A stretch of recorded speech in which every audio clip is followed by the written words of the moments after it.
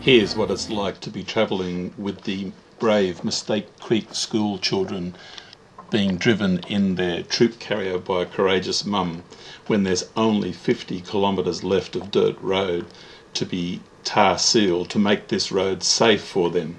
Here we have another vehicle coming towards us, making a lot of dust. Looks like a big truck, cattle truck. So again, not very much room this time to get over into the table drain, but the troop carrier driver here is wisely getting right off as far as much as possible. You can see him on the video thing. He's coming. That's a relatively small cattle truck. Here we are coming into the school, and just as we're about to arrive at the school, here comes one of the big cattle trucks going past. As you see, that even entering the school, we have to get right off the road. And that one's got 2 trailers on it, but I'm glad we didn't meet that on the gravel section of the road. Here we are coming into Mistake Creek School now. Is this your happy school place to come every day? I like doing all the work. Alright, kids. Do you? Well, that's good. It's good to like work and have fun doing it. Then I get to do some muscle work. Come on, thanks, Cindy. Thank you, Mom. Come on. Keep going.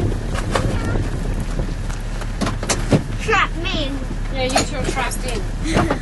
Thank you, Mom. See you, darling.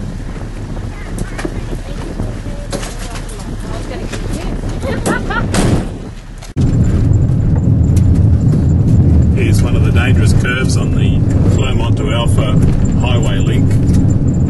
Quite a number of vehicles have gone off this curve and rolled over. A lot of loose gravel, as we'll feel, on this bend here. And notice how the car's shifting. And down into a dangerous kind of gully here, very rocky and very rutted and corrugated.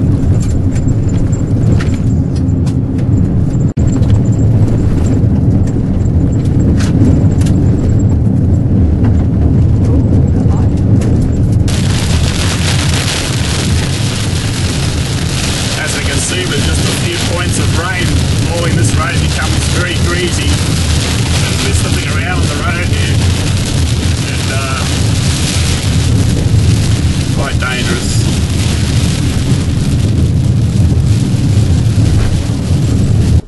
Here's a roadside memorial to Jack Dillon, who tragically lost his life here on this Clermont-Alpha HIghway Link road.